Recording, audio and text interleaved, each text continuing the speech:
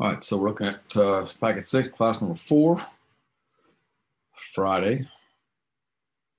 Nothing better than a Friday in April, maybe Friday in May, maybe.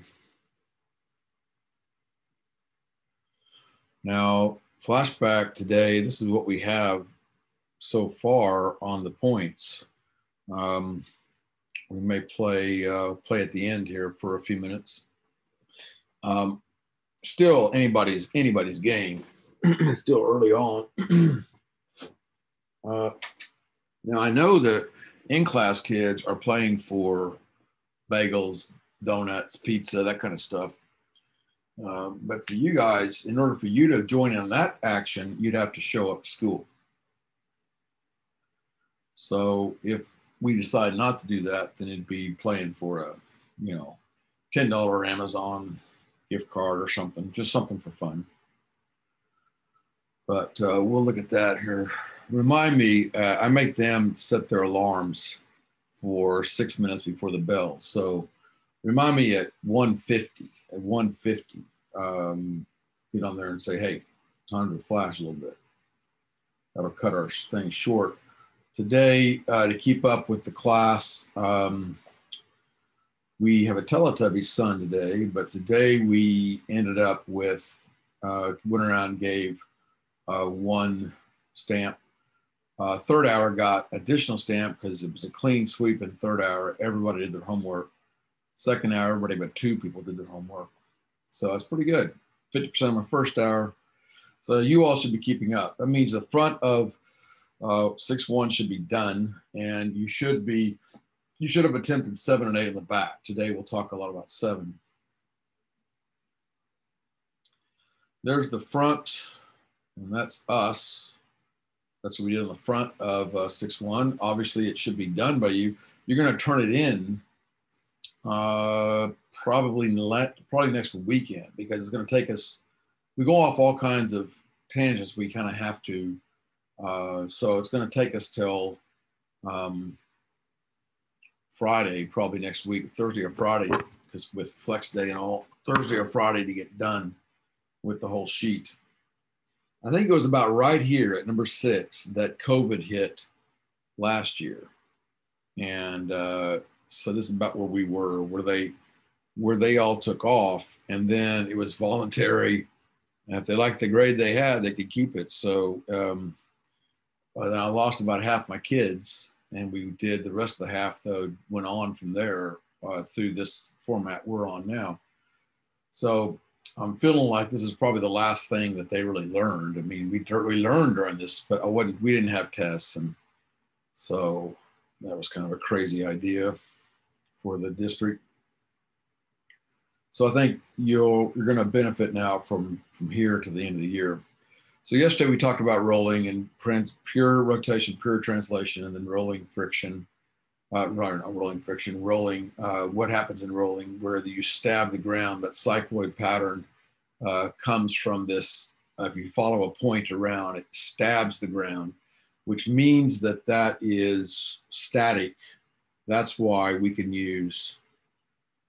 So we use F sub S, not F sub K. Remember, F sub K is this thing. You rub your hands together. That's sliding friction. F sub S is static. The two surfaces aren't sliding past each other. They're touching, but they're not sliding past each other. So the tire is, in fact, in physics problems, it'll say rolling without slipping. It'll always put not always, but a lot of times put the terms in there, like on the AP exam, it'll say without slipping, meaning that you use FS and not FK for that, for the tire. Okay. What else? And then yesterday we went through all this. On the comments underneath the screenshots yesterday, I added this. This is a picture from a video, and I went back and watched it again, and it's from a number file. It's a good job. It's, I don't know, 10, 12 minutes, but it goes into the history of this. So we're talking Daniel Bernoulli, who was a arch rival of his brother. I think his brother was Daniel and Johann. I'm not sure of the brother's name. Anyway, the two Bernoulli brothers fought all the time. And so This was one of the Bernoulli brothers' attempt to up his brother, and he used something called Snell's law, which is a genius, I thought, to prove this, to show what this cycloid pattern is all about. And then even Isaac Newton entered the fray. Isaac Newton at the time was, he was retired essentially. He worked for the Queen at the Mint. But one evening he took this on. He solved it. It took Bernoulli a long time. Newton solved it in one night. And the quote is they were trying to get something going between Bernoulli and Newton. And Bernoulli said, "Hey man, I don't wake up the lion. I will leave it at that." He knew better than to mess with Newton, even though Newton was an old man. So that's an interesting. It's an interesting. If you like the history of science, of all these egos, interesting, and it's got some good math in there too. That video it's in the comments from yesterday. Okay, so today, now before we get into the rocket, which is number 7, I want to go over this. So when we spent time in class on this, so a couple of years ago, I sat down just to show, since we spent so much time on the front of this, to show a car going from, and this is, I'm talking about the generic car I'm using is like a 2015 Mustang without the spoiler and without the air dam in front. We'll get into spoilers and air dams next week more. We keep coming back to this. That'll be drag, lift, all this stuff will kind of all gets tangled up together for a couple of weeks. It's hard to talk about just one thing at a time. You have to kind of bring it all in. So here's the Mustang, 2015 Mustang, revving up its engine in this drawing right here, not moving yet. Then, okay, pulls the brake and takes off. So it's on its way to what it thinks is 160 miles an hour. Let's say it's got a revved up, 400 horsepower engine. And so it's on its way to 160.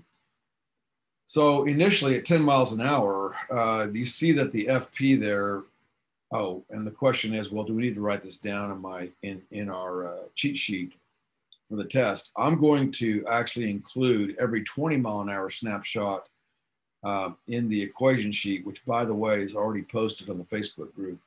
If you want to look at guide number 5, I believe, yeah, guide 5, this is already there, but a part of this, portions of this. Anyway, so there's no reason to write it down unless you just want to kind of take some notes as you're going. Remember, the notes this time are for your benefit only. I don't really see them, but it's probably pretty smart to take some notes on that test coming up, 300-point test in May.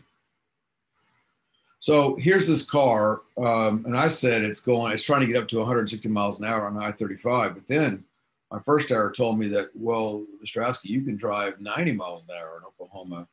There's some stretch of highway by Blanchard. And then on the way to Tulsa, you can go like 85 easy. So maybe that's where they're at. Like the Autobahn here. So you see a little bit of force of friction back. Now, without that push-off force, these two are kind of related because the force of push is coming from, let's just say it's the turnpike, the Tulsa Turnpike, okay? It's coming from that pavement, but at the same time, there's a tax being paid, and that is a frictional force between the road and the tire. Yes, you're pushing off, but also friction always exacts a tax. It's like Pac-Man. Friction always costs you in energy. Pac-Man always eats. So no matter what path you take, friction always eats. The man always gets his. And so that's what's happening with this static friction. So it's always that backwards force. It depends on how much contact you have, and also it's called vulcanized rubber on a tire. The kind of vulcanized rubber interface with the pavement. So that's 10 miles an hour. At 20 miles an hour, not much has changed. I start to get a little baby air drag, nothing really to Nothing really to write home about. Not even, I wouldn't even include it in an equation, but it is you start to acknowledge it. At 20 miles an hour, you put your arm out the window, maybe it's pulled back a little bit, not much. Okay, not much else has changed. Normal force is still congruent to mg. Now let's go to 30 miles an hour. At 30 miles an hour, now the RA is becoming a bit more significant. This force back, air drag. Remember that I talked about a couple of days ago where the students measured the room, and we found that the air in the room is about 900 pounds. Now, if you're cruising down the road at 30 miles an hour, the air can get out of the way, okay. And so it's basically that RA, this is measuring, this RA right here is measuring how much air can get out of your way. If it's in a vacuum, it's not there, right? It becomes a problem as we just keep going up in speed. If we go to 40 miles an hour, now the RA is established at the air drag. Let me show you something. So what I did was I took graph and I measured this for a Mustang. I measured the looked at the drag coefficient. I think it's around 0.3, 0.4, somewhere in there. I forget. It's been a couple of years. The rho is the density of air, 1.2 kilograms per cubic meter. The area is the profile area. So I went ahead and put numbers in and got this.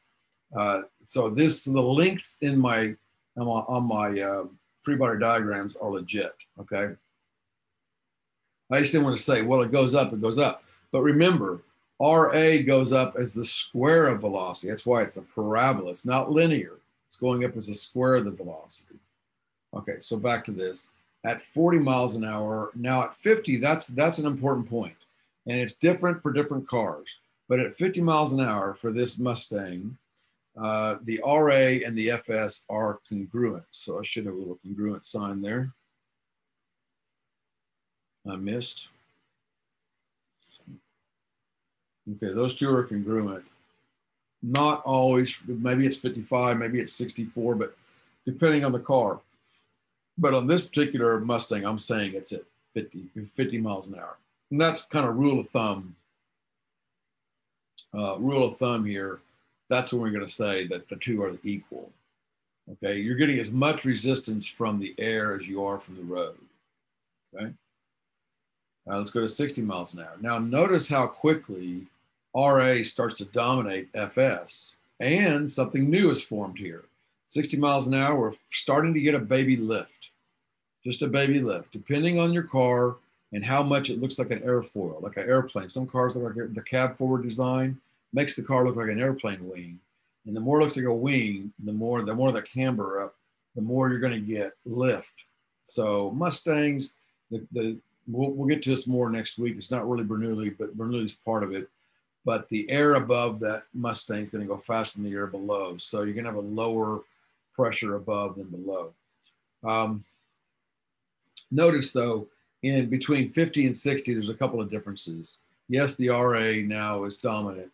The FL starts, and as the FL starts, as the force of lift starts, the normal's got to drop because you're not going to change the mass of the car. You're not changing the Earth's gravity. So this must stay constant. So the two forces up must equal the force down. So no longer can you have that congruent sign on the normal. I want to talk about that air drag for a minute. So, and we talked about this in class. So as I said, the air in the room in the classroom weighs 900 pounds. That has to get out of the way of the car. And it's harder and harder. The faster the car goes, the more that air kind of compresses. And in fact, when you compress air, you heat it up, right? I mean, if you go this weekend, you're home, there's already no homework, but this weekend, I try not to give too much homework in April and May on the weekends. I know you guys get busy. So there's no homework this weekend, but when you go to your fridge, pull your fridge out and then put your hand on that compressor. Be careful, put your finger on that. Stick your finger on there. It gets hot. That's because when you compress air, it heats up. So like if we were talking about, I don't know how we got off of this discussion, but we talked about what if a meteor or an asteroid were to hit Norman High School. Well, it would not be bad for us. You'd be sitting there in class, and then about 15 seconds later, you'd be eating cookies with your grandma up in heaven, because it's going to vaporize, because the air compresses to the point it just cannot get out of the way. If it's a asteroid that's say 50 yards wide, air can't get out of the way. It's got nowhere to go, so it all bunches up, and then all that friction in the air causes it to go to temperature equal to the surface of the sun. So about 5,000 Celsius. And at that temperature, it just vaporizes. It would vaporize Norman High, the concussion wave alone. You'd be vaporized. So you wouldn't really, it wouldn't hurt. That's the good news. If you live in Dallas and you'd watch the mushroom cloud as it hit, and then you'd start to watch the atmosphere catch on fire. That was one of the fears when we did nuclear tests in Trinity, New Mexico. There were some scientists that thought that it might catch the atmosphere on fire and cause some kind of chain reaction and rain down fire on parts of the United States. Didn't happen, but with this thing, yes. That's what happened to the dinosaurs. It rained down fire on the dinosaurs for 2 or 3 hours. Okay, anyway, that all comes from this air, this RA, that whole little side note discussion is that rather innocent looking air drag, which the faster you go, it becomes, as you saw down here on this graph, it's exponentially gets bigger. So I just pull these arrows she's down in the kitchen. She was outside, but she got muddy, a little muddy in the back. But she hadn't eaten yet. No. Okay, my wife came home, feed Pepper. So like when I'm looking at 50 miles an hour, I take this arrow right here and I just dragged, when I was making this, I just dragged it up. So that is that same arrow right there, okay? So this arrow, the R is gonna grow exponentially. All right, so that's 70 miles an hour. Let's look between 60 and 70. Now the force of lift's getting more substantial. RA is starting to dominate FS. Let's go to 80 miles an hour. Once again, continues. Now let's bump over here, a little break there. Now 90. Let's look at 90 and 100 and 100. Look at the difference. So notice this FP is not really changing. The force of push, you're still putting that amount of torque on the wheel, still getting the thing to go forward. But now at 100 miles an hour for this particular car, I forgot. Okay. Force of lift. We haven't ever done this one. Let's go over here. Force of lift. The blue, and there's no reason to write this down. It'll be on the equation sheet unless you just want to jot some things down. But I put these side by side or one on top of the other because I want to point out how close the formula for the lift is, or the formula for the force of lift is as the formula for air drag. Well, the reason is we're still messing with the same air molecules, and lift and drag have a lot in common. You're cutting through the air, so you have that same row, the one half on the front. Remember, this is empirical.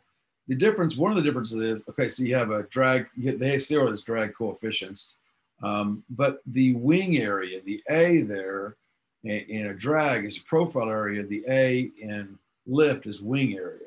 So it's kind of the air, the area that the air is blowing over. And then once again, though, the main thing is it changes as a square of the velocity. So back to this graph again, back to this setup. Oh, I'm buffering. Okay, back to this. If I come down here, I can also plot the force of, and I'll put all this on the screenshots. I can also plot the force of lift versus time. And you see that's also exponential. So lift is growing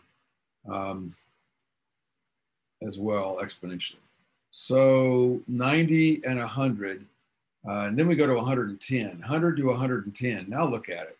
Now at 110, lift is as much as, remember, this is telling you this normal force, is telling you the amount of, okay, this is indicating how much contact you have with the ground. To have a normal force, you have to have this. You have to have solid contact. And we do, car, ground. So indicating how much contact is normal force. Sometimes modern day would call it contact force. Contact force is a better descriptor, but historically we say normal because normal means perpendicular. So at 110, now let's go 110. What 110 though, that's about where lift and contact are about the same. And then at 120, now when I was driving my RX-7, I was testing it out. I was stone sober. This is 1983. Just in that Wankel engine. I had it up to 122 on this. There's a stretch of road up by Ponca City that nobody's ever on. So I felt fairly safe, but the thing was, and I did not include the wife on this one. She would have been screaming at me the whole time. So she wasn't my wife. At that point, she was my fiance. Yeah. We broke up and came back to broke up. I think that at that point we were together. So around 120 on a Mustang, notice that the lift now is not, now as long as you have a normal force, as long as you have this, you are in contact with the ground. But I could feel it. You could feel the lift. Don't ever do this. It was stupid. I was young. You can feel losing control of the car. And because if you don't have contact with the ground, you cannot. Notice how small, something I haven't talked about, but notice how small that FS is getting. See, it's getting smaller and smaller. And then it's almost, which means that you just don't have control of braking systems. So that's at 120. Now we go even further on this, and let's go 130, 140. 130 miles an hour, now the force of lift, normal forces, you're losing contact with the ground. And then at 140, you're still have low contact with the ground, but why can't this car go to 150? Question. I'm looking at the screen. Why can't this? Would it leave the ground? It would. Well, the normal force is still there. There's still contact at 140. But look what else is on there at 140. Why can't you go any faster? Oh, the air drag would be bigger. Right? Air drag and force of push are equal. And so that's right. So there's the two Facebook or Zoom points. So the air drag and force of push are equal. I don't care if it's a 500 horsepower engine. You can't, if the air is not getting out of the way, it's not getting out of the way. And so you're stuck at 140 is the fastest you could get this car. I thought I could get it to 160, but just the free bodies showed me that I can't go above 140. Unless maybe you're in Denver or something where the density of the air is lower. Maybe you can get up to 150 then. Okay, and basically you're looking at just the tip of static friction. So you are about to lose control of your car. I think at 160, that normal force goes away totally. It's almost gone away. So I wanted to walk you through the whole thing. I'll include the screenshots on this one, but I think it's interesting just to kind of walk through on a car, all the different forces involved. Okay. Any questions on that before we continue on? I want to get to number 7. 7 was the main thrust of class today. So we sent everybody to the board to do 7. So I'm going to pause this and then let you all try it. I'll give you some hints. Well, I will pause it in a second, but let me give you a couple hints. First hint on this, there are 3 forces.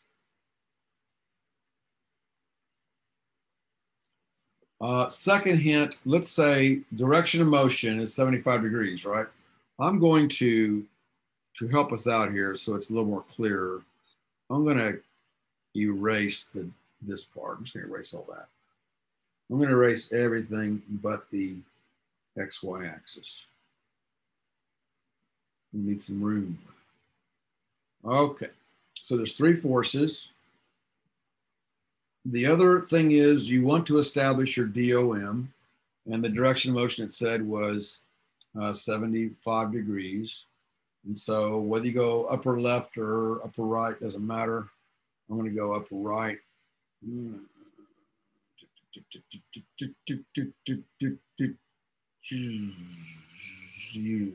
So protractor or something, but just guesstimate it if you have to. 75 degrees, that's close enough. And then this is not a big fat arrow like it is in a simplified just car down the road. This thing's about to get more complicated. It is a dashed line, dashed. Okay, and that's my DOM. You establish your positive. You establish, okay, you put a little arrow there, is fine. You establish that. If you want to write DOM, you can.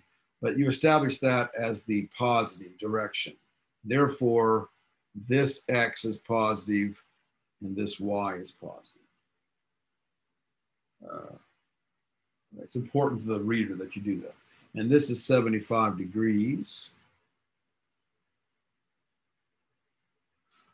Okay, so now I'm going to pause it here in a minute, and I want you to come up with the three force vectors on your own. No one's watching you.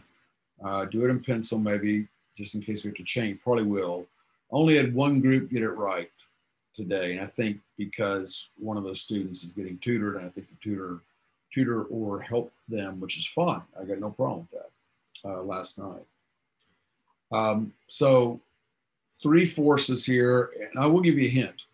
One of them is going to be 75 degrees. One of the forces is going to be 80 degrees. I know 80 isn't it. You'll see why. Heck, I'll give you another hint before I turn you loose. I'll even do one of the forces for you. It's in our Earth's atmosphere. Hey, that's like the free bingo card. Free bingo slot. You get MG. All right. So there's one of your three forces. You got two more forces now. I even told you about 75 and 80. Okay. And then if you think you feel bold, go ahead and write the equations. What you think the equations are in pencil. No one totally got the equations right today. Some people got close. Okay. So I am going to now pause this and you work for a minute. Okay, so we're back. Now, one of them's easy because air drag, and I hold up a rocket in class, we have these rockets, but air drag on a rocket, if a rocket looks like this, if the rocket's coming at you, that's the direction, say it's like this, then the area is that profile area. Well, it's like the last thing you see before it's in the eye. Well, that's a circle, okay? So it's not, the A is not very big. So really, drag for a rocket is pretty low. So even though it's going very fast, the rockets we launch in May, normally in May, are going at about Mach 1.3 in about 2 seconds. They go from 0 to about 800, 900 miles an hour. So the speed is really high, but the A is low, the profile area. So put a little air drag back like that. Probably good. And that air drag always opposes motion. Always. RA is always direct and opposite the direction of motion. Okay. So then why not make it like this? Why not go ahead and just put like it says, and students will do this on a test, but why not just make this be the force of thrust. And by the way, that's F sub T, sub capital T. We're going to derive the thrust equation, but it'll be Monday. We didn't get to it today in class. Why is that incorrect?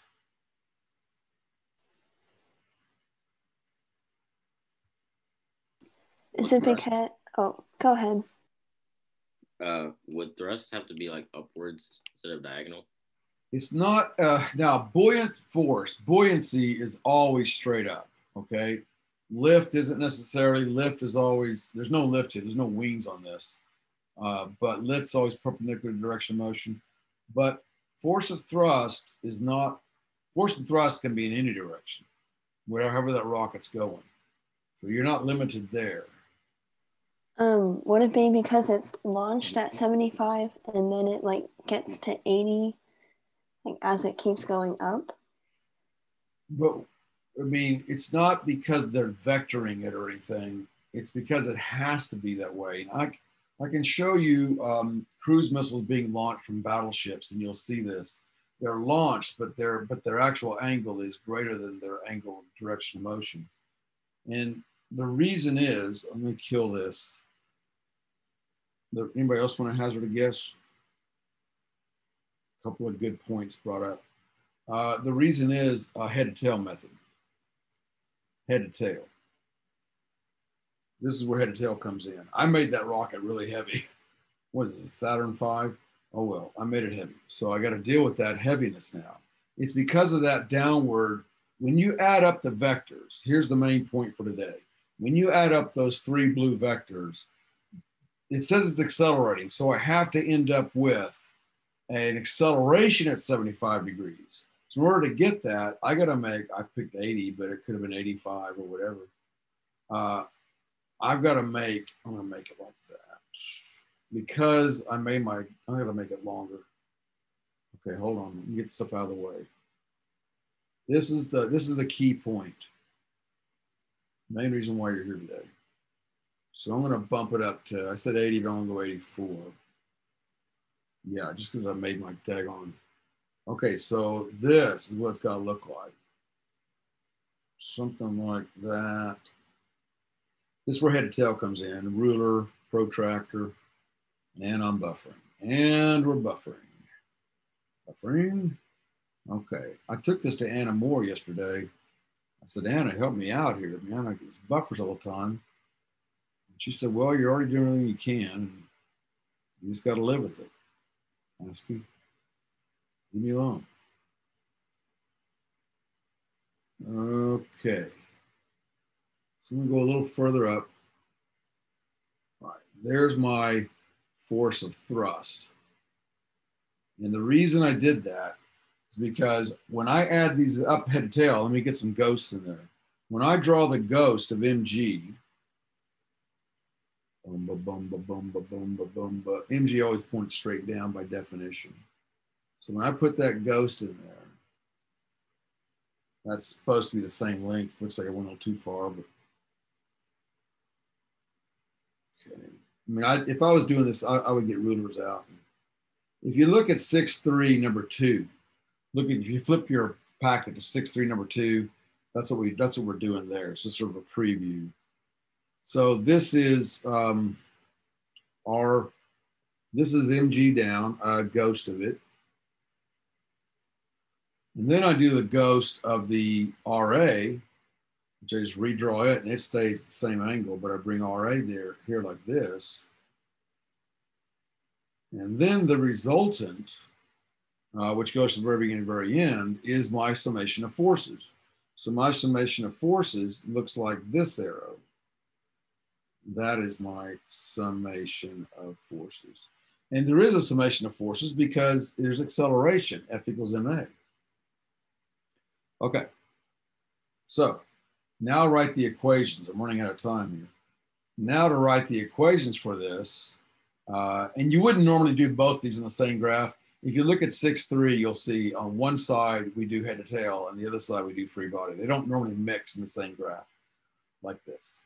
But now let's do our equations. So for the X, I had them try this on their own. I'm making this, I made this angle for the force of thrust. I turned that thing into like 84 degrees. Okay, so for my X, and now we're not tilting the axis, don't do that. Just keep the axis they are. So remember, X is cosine, Y is sine. So I have, yeah, I'm getting low on time. So I have force of thrust times cosine of 84 degrees minus RA times cosine of 75 degrees. Remember, X is cosine, Y is sine. And then what about the mg?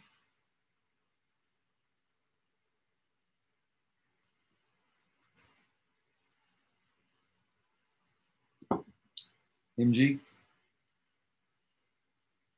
And by mg? What about my mg in the X? You don't include it? You don't, because it's not in the X. The mg is just in the Y.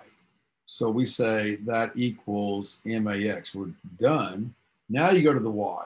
So with a Y, I'm looking at the vertical components.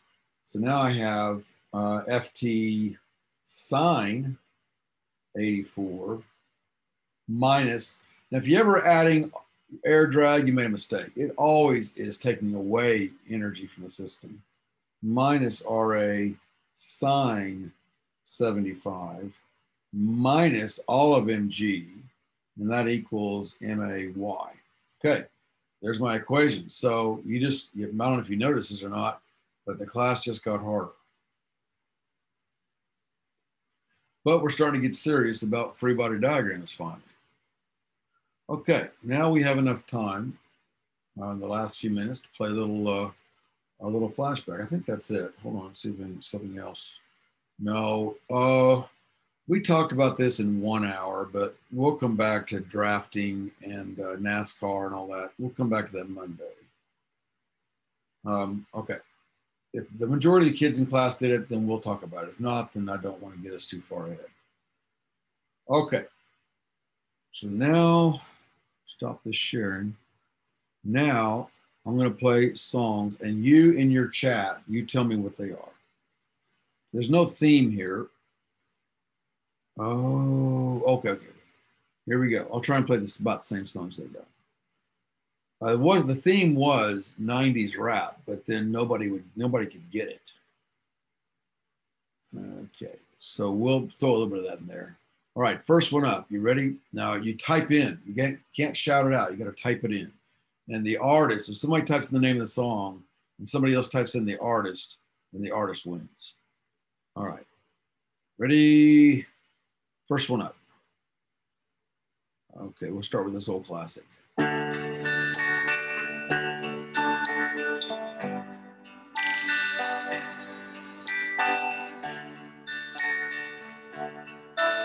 I'm watching the chat.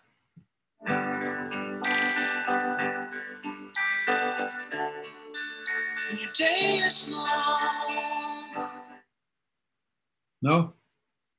Okay, tough start for everyone. That is Everyone Hurts by R.E.M. Okay, now let's go to this one. You get this one. Let's get one you can get. Get you a good start here. Ready? All right.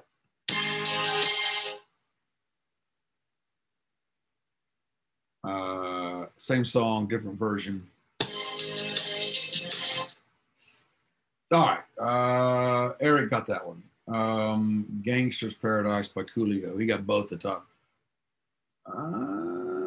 Let's make a new rule up. If you can get the title and the artist, no. That makes it too complicated.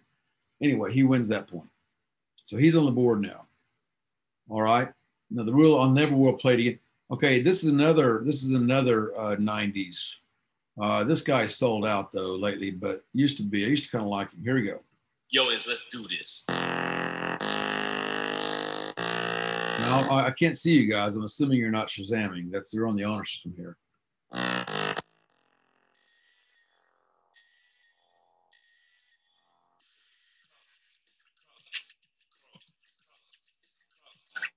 Now this guy sells insurance on TV. What a sellout. That was iced tea. Iced tea. Okay. I'll get one you get. You get this one. Ready and go. That's all you get. No? Keep going then. I think you've heard of this one.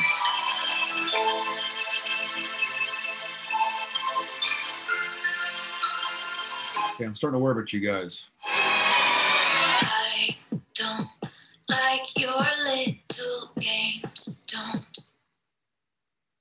Thank you. Okay, Sophia got Taylor Swift. That is correct. Let's go to this one. How about this old classic? Strange fruit hanging from the. But on the leaves, I'll take it. Oh, unless somebody can get. Okay, you got it, Kanye. Okay, that's Kanye back when he was good. Although he's done a few things lately that's not too bad. This was no. Let's go to this one. This my shit. Oh, sorry about that. Girls, don't be feet like this. Few times been around that track, so it's not just gonna happen. All right, so Gwen Stefani, Eric's kicking butt today. He's got 3 already. Okay, we got a few minutes left. Let's try this one.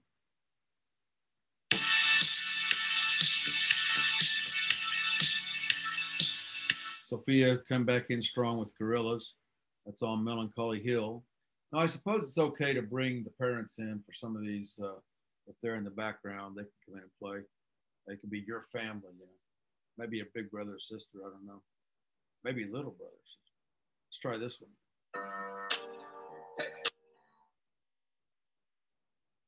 Havana, but somebody could steal. Oh, Sophia stole it. No, I'll tell you what. Let's not steal it, but you both get a point. Okay. That's okay. Let's go to this one. We got 2 minutes left. Okay, Drake. Eric is starting to take over here on some of this stuff. Let's see who has some sophistication amongst you.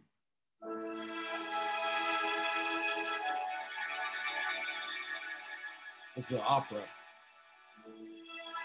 Worth 5 points. Oh, I didn't think so. Okay, that's Henryk Gorecki. We got, let's go way back.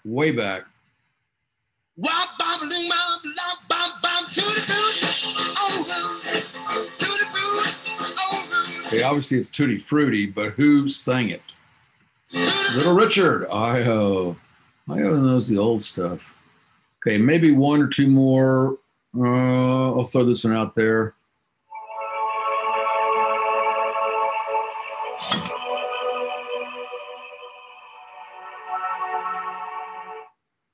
Halo by Beyonce. Okay, so Sophia's good at coming in and grabbing the second point on those. But Anthony does get 1 on that one. And finally, last one. Let's make it a good one here. Okay, here we go. I'll take the name of the song or the. I don't think no one's gonna get the group. But maybe get the song.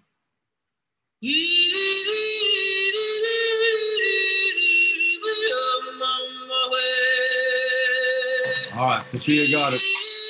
One last point. If somebody gets the other tokens, Io knows his old stuff. All right, that was the tokens. Very good. Okay, so that was a little flashing. I will add these up and put the new scores up on the flashback icon there. So good job, everybody. I'll see you guys. Monday. Really no homework this weekend. Just enjoy the cold and the rain. And I'll see you guys. You guys can take off anytime. I'm going to start writing these down. Stick around and take a question. All right. Have a good weekend.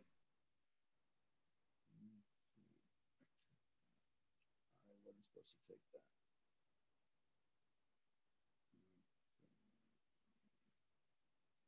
Yep, I wasn't supposed to record that. Oh, well.